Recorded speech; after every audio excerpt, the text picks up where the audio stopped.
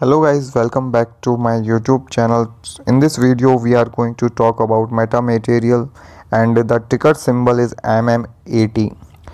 So guys, I'm going to take a look at the fundamentals of this company and also take a look at the chart of the company. Just see how this company is doing.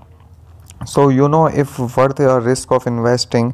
But anyways guys, let's get to metamaterial already.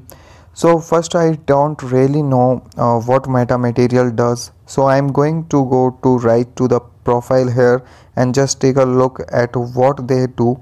So it says that event design development and manufacture various functional materials and nano company composites.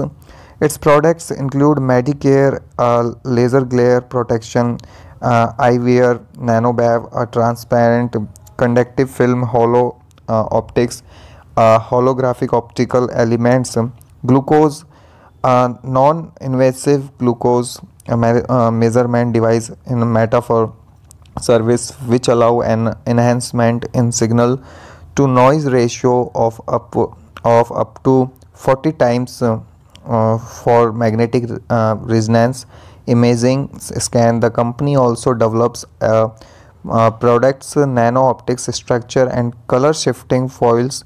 They are used in authentication and brand protection application in various markets including banknotes, secure government documents, in commercial building, in commercial branding, as well as engage in the research, development and manufacture of smart materials. So kind of interesting, still does not really make a ton of sense to me what they do. I guess I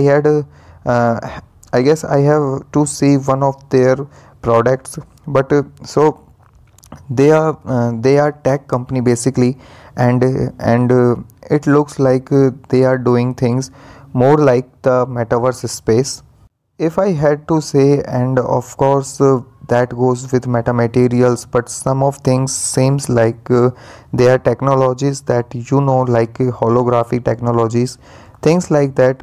It seems like they are going to be in the space, so maybe I'm wrong, sorry if I'm, but basically I'm just here to take a look at the financial and the chart. So first, the financial of this organization. So revenue growth is good, cost of sales, gross profit is pretty good here, I would say it. Looking at prior years, pretty good. Operating expenses pretty good.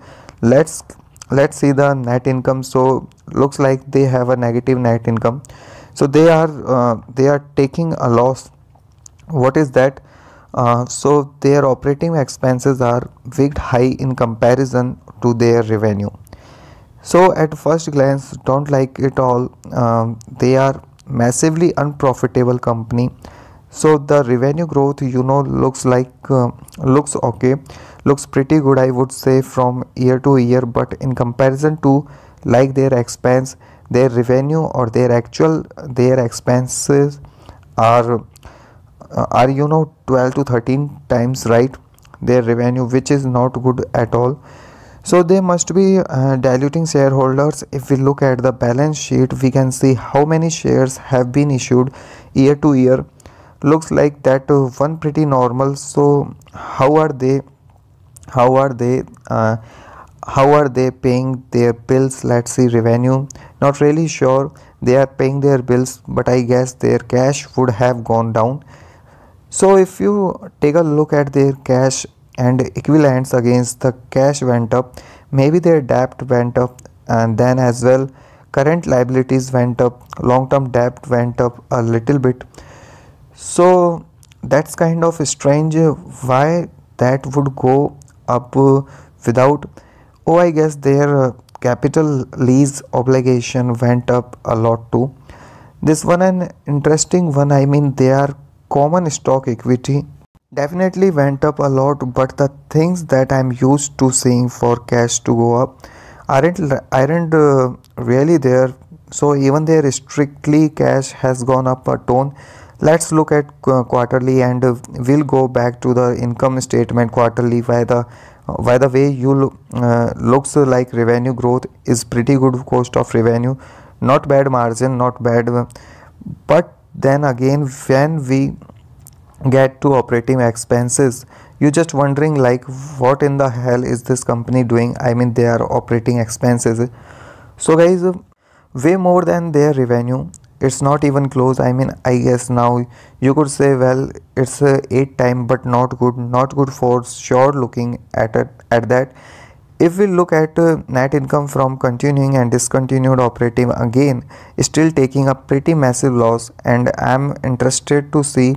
And if we look at the balance sheets, go to quarterly, did you okay, their debt seems to be increasing, a decreased here, but now it seems to be increasing again in their cash seems if I can scroll over a little bit, so we have to do 13 or 40. Yeah, they are seems to be burning through their cash pretty quickly, and they went through the massive amount of restricted cash in this last quarter. They burn throughout they went through about half of it, that's not. And you can see that too, that the total of assets of the organization are going down. Even if a transfer between categories, they are losing. What is that? About 5% for you, about 20 million. So anyway, they are burning through cash pretty quickly, it seems. And I just want to take a look at their debt quickly. Long term debt seems to be increasing as well, not a great thing at all. It's a basically double in the last year, which is not great. And if we look at cash, as we have 630, we don't have 330 for some reasons, or 331, but it look like cash has been cut in a half regular cash, or actually more than half rate. But the restricted cash is gonna just a higher, but it's come back down to a more reasonable. This was a massive spike here. Anyway, if we look at the share issue, hopefully they had bought back some share or something between the 6 months here, and then what they did was issue was more sure. So this is in thousand, so 286 million share. So they are issuing about 2 million share to 3 million share a quarter. Is not horrible because that's about what 1% or 2%, not horrible. But to fund their operations, but they are losing money, so they have to do something to increase their cash, all right. So another free cash flow company with growing negative free cash flow. Now obviously cash flow from counting operation is negative because they are unprofitable even when you add back in things like depreciation.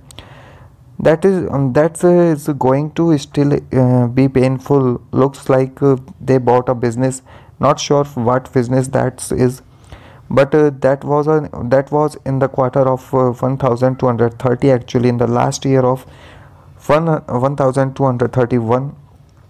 I'm going to look at quarterly. So yeah, I go back. Their cash flow is still not really improving. uh, it is a pretty bad looking at it, but I'm just interested to see stock based compensation. So typically when it's an overbought territory is going to reverse to it. So you could see this one, come to back to down the 30 level where that is. It's hard to say because it seems to flat. In RSI is super choppy because there's not a lot of movement stories. I will level out and lower if it basically skyrockets like it did here. The change in RSI in a daily basis will be less. It's just the way the formula works. So it's a sort of reverse splitting here, 2 for 1 or more for 2. They could reverse split again if it drops under a dollar. Who really know? So guys, I would not invest in it unless I saw like they got a contract with a Fortune 500 company, or their sales completely blew it out and of water, and they are starting to really pick up of their products for revenue, because they can't just have an unprofitable company. It's not going to really gain share price. They are just keep losing money to oblivion. eventually their assets will run out. And so what, any anyway, that's all I really have. I don't have any price target on this stock or anything like that. And but I hope you guys enjoyed this video. If you did, consider subscribing and liking the video. But anyways guys, said I hope you have a great day. Bye.